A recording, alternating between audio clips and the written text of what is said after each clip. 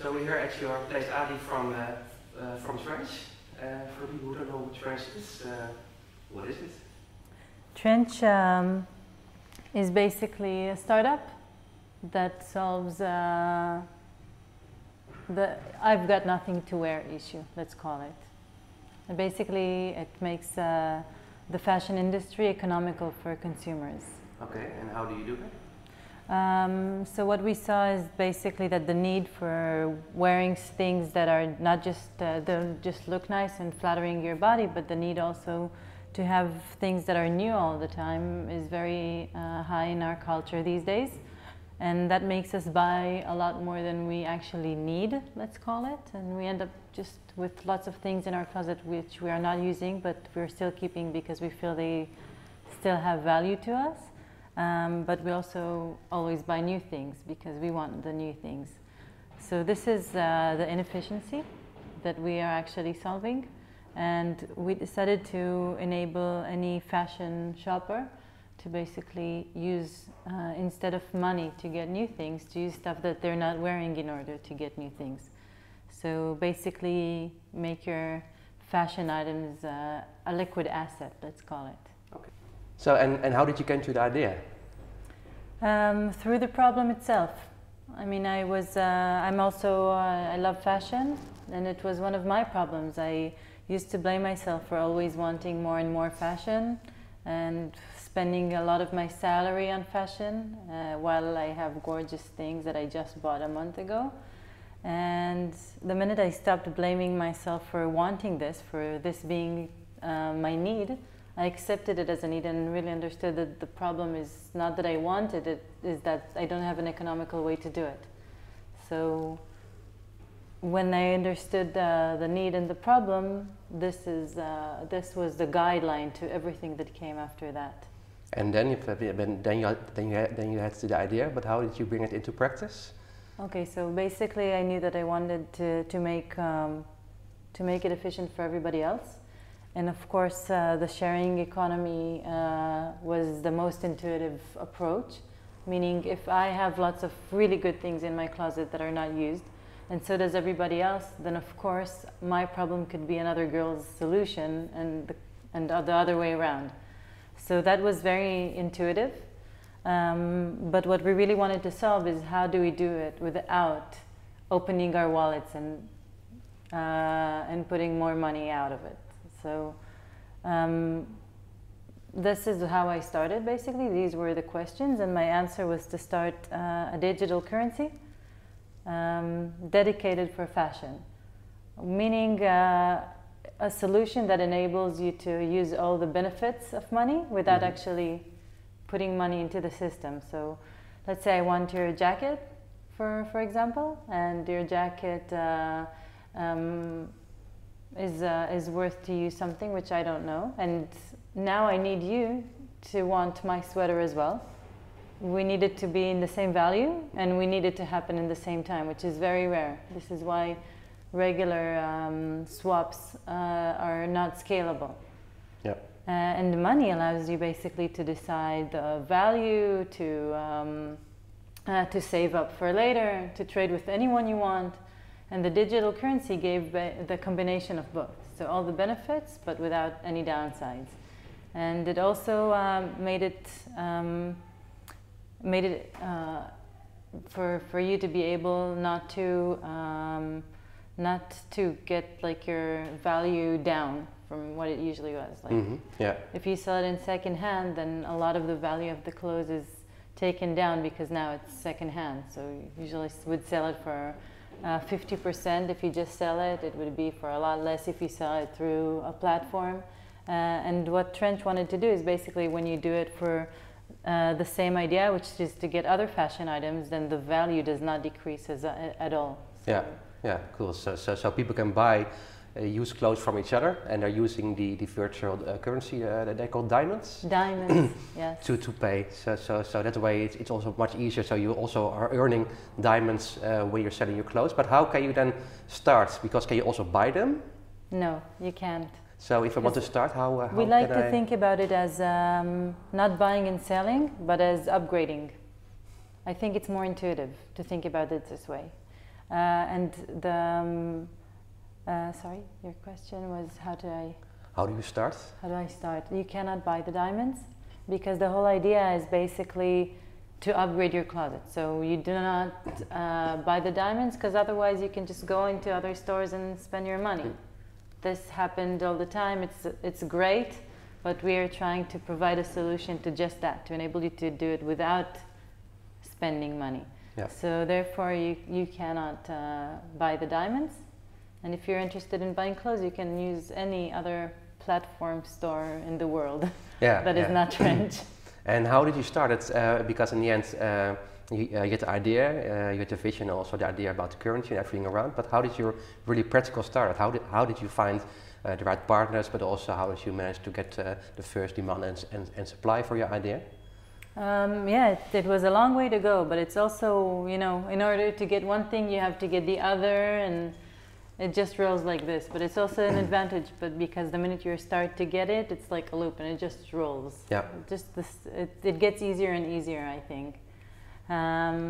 So at the beginning, when I had the idea, I decided what the solution is. I decided what I want for the solution. Like I decided it only has to be for quality items, otherwise I don't want to use it. I have to be able to find the stuff I like very easily. And after I defined all this, I was ready to go.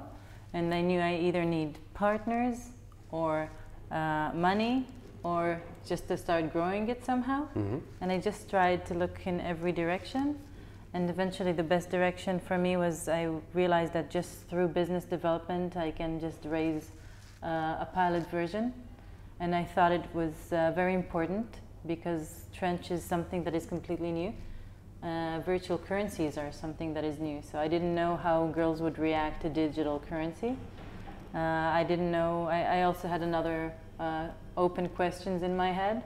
Mm-hmm. So I decided before I do anything, I need to test it. And what were the most surprising responses of people? Because then you have an idea in your head and you think, okay, maybe it will work like this and this, but probably in practice it will work completely different. So what are your most valuable lessons learned and also your biggest surprises in the assumptions you made and how it worked in practice? So I'm happy to say my intuitions were very, very strong. So I wasn't too surprised. But yes, it basically provided something, a solution to a problem that didn't exist before. Because girls are using eBay or like dedicated eBays for fashion. There are a few platforms that are doing that as well. But it basically gives them some of the money back. It doesn't really allow them to just continuously upgrade their closet and enjoy an infinite one. So the response was tremendous. We had our users spending 30 minutes a day on the platform, trading 3 items per month for a user, for each user. So it's a lot. And I think the more surprising things I learned from Trench is not that it gives this solution, but the other values that it generates, which are intuitive, I guess, for sharing economies. But back then I wasn't in the field yet. So basically we saw that it also becomes a very, very sociable tool for our users. So they come because they want to get free clothes, basically, but they stay because they also get other things from it. Because they started making new friends in the city through it. Because unlike any other sharing economy, in here it's really a matter of taste. If I buy something from someone, it means I love her style, and it's like a signal that maybe we have other things that we share. So girls started to meet new friends through the platform. They started to host fashion swap parties using Trench as a tool. And the most surprising part of it is that the most of them didn't do it only for their friends, but for all the Trench community, for everyone that wants to come. And it just shows how much faith people have. And I thought it's amazing. So it became really like a sociable tool to meet friends in the city and to throw parties. And yes, just and our response from our users, from our interviews that we did to them, like when they say that it changed the way they shop clothes in general, also outside of Trench, because every item is now a chain of future items, and every item is a liquid asset now. It changes the whole way they look at fashion. Yes, so when you're buying, you also see it as a investment that also has to be the right quality, so you can also then swap it with others. So the quality has to be good of the things you're buying. Yes, I think they're more thinking about themselves when they buy something, but they would be very free to buy something that is expensive or good quality, but like crazy, because they know they won't get stuck with it, and they know they're going to get bored of it after 3 times they're wearing it. But now they have the solution of replacing it and not losing its value. So it also made them like dare a lot more, and they're following closets of users that they like their style, and sometimes they'll try things that they never would have thought they would, just because it belongs to a girl they like. Cool. And the physical transactions, like when I am buying with 10 diamonds your sweater, how does the sweater comes to me? It's geolocated based. So it's more immediate than deliveries, basically. It's just going downstairs, meeting the person, taking the bag, going upstairs again. Okay, so it are quite some local connections you're making. Yeah, like a lot of other sharing economies, I think. And this is what I really like about sharing economies, and I really believe this is where the world is going to. At the beginning, when technology and the internet came to our lives, it made us communicate very well. And I think the next step is basically to allow each one of us, and it already is happening, and it's just going to get more and more like this, is to give us the ability to behave in our own surrounding better. On our own geographic surrounding, to get what we want a lot faster and really exploit what we have around us, learn about what we have around us. Yeah, cool. And about your business model, because people, they can't buy diamonds, so at what way do you make money? I prefer not to say on this interview right now. Okay, that's still a secret. But I can say that for our users, the idea is to enable them to spend their clothes and not spend money. And this is also implemented in the future business model. Okay. So they can know that if they're coming, then we're providing them exactly that. Okay. And about your growth strategy, because it's really a local business, or local business in the same from the transactions, they are local. So are you starting city by city, or how do you pick up the new places where you want to open? Good question. So just like any other sharing economy, growth is something that takes time. So what you do is basically you start in certain geographical areas, and you start and you see that it's working, and you tweak your strategy a bit. And the next time you go in, it's a lot faster, and suddenly you know how to grow it. Then you do it in multiple places, but you also provide the users with tools to grow communities by themselves. That's the best way to do it. Some do it, some don't.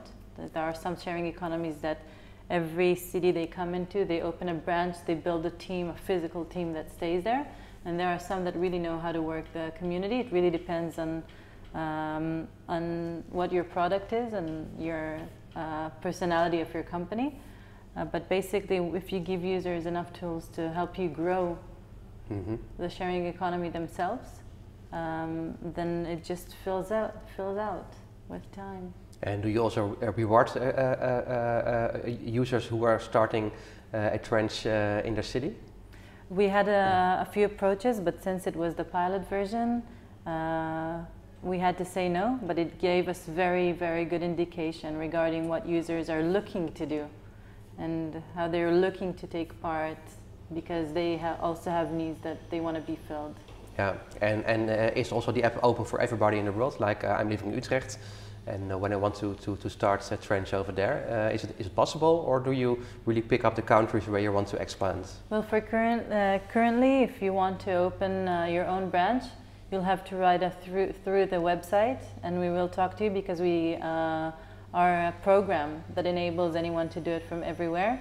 Is something that we're not going to implement for the next few months. So if you are interested, you can address us through the website, and we will discuss together and decide. Okay, cool. And you're now active in Israel, but you also got some plans for other countries. So what are your big smile? So what are your next steps? Well, you'll have to wait and see. You'll have to keep following. Can you say something about it? Do you got some countries in thought, or is it something you don't want to talk about? Sorry? Do you got some countries in thought, in mind? Oh yes, we do, in mind. And what are your biggest challenges in growing the platform? I think the challenges are the challenges every sharing economy has, which is basically to grow a virtual product that is physical. Like for every virtual transaction, there's a physical one happening in the real world. And that's very challenging because scalability is like a whole different definition. You have to be scalable, meaning it has to be worthwhile, but it's not something that on your first day, millions of users can just download and start using. It just doesn't work this way. So I think like every other sharing economy platform, it's a lot about patience and understanding that these things are taking time to grow, but really finding the keys that will enable, as I said, other users to grow communities around them. That's the jackpot, I think. And are you also looking for partners in traditional organizations? Because you say, okay, we're going to add something at the existing fashion industry. Do you also want to work together with traditional brands or whatever? Do you have ideas about that? I think, and that has to also do with my approach as a person. I think in order to be very big, no matter what you do, you have to work with others. And you have to give up on power and on owning things in order to just be bigger. And it's funny, it also has to do a lot with the sharing economies, and I think the whole world is going more into services and accessibility to things and not ownership. Therefore, regarding every partnership, not just in the fashion industry, but anything, if it's something that can help both sides and both sides are benefiting, then of course. Yeah, yeah. So the thing you are expecting from users, you also do it yourself in practice. And do you see, because there are now many share economy platforms trying to grow, but many of them are really new in what they are providing for their users, but in the way they are organized themselves, they are not this new. Would you say, okay, I also want to have the same mindset as users I have, but many platforms, they are not doing that. How do you look at the different platforms in the industry about the way they are really having the same values as they also expect from their customers? Well, I don't know, because I don't really know the behind the scenes of other platforms. I don't know. I know what the companies are doing. I investigated and learned their strategy of growth. And I think the ones that are succeeding are doing exactly that, which is understanding that they have to give a lot of power to their users and not be centralized in order to grow. Yeah. So if you expect your users to trust each other and give each other credit, you have to do it with your users. And if you don't empower your users, and it's not just in sharing economies, but in sharing economies it's most important, then you're not, maybe you'll be strong, but you won't be big. Yeah. And eventually, if you want to be really strong, you have to share this power with everybody that is on your platform. So for us, basically, we see the users as the brands. We are just an umbrella or just a tool that enables them to become brands and to share their closets. And every girl has her own way of doing things, the way she uploads her pictures, how she does takes care of returns. And of course, we're there to supervise, but our approach is basically, you decide how you want to manage this. Okay, cool. And what is your biggest dream for Trends? So when will you be the most happiest woman in the world? So what do you want to reach with it? I'm already very happy, because I think this solution, with or without me, would have come to the world at some point. It's just so needed. It's a problem every Western woman has, and I really do believe that this is the best solution for it. And I'm just happy that I actually did it and started it, and maybe I'll be the one that is really bringing it into the world. And you know, what I wish for Trench is basically to provide this solution to the Western woman and really matter and make a change in the world, enabling women to change their outfits and dress however they want to and dare and be bold without having the economical weight on them. Yeah, cool. Okay, so thank you very much. I wish you all the best with that. Thank you very much. Thanks for the interview. And also, if anyone is looking for more information, we're available at trenchapp.com. Okay, I will also put it under the video. Great, thank you. Thank you so much.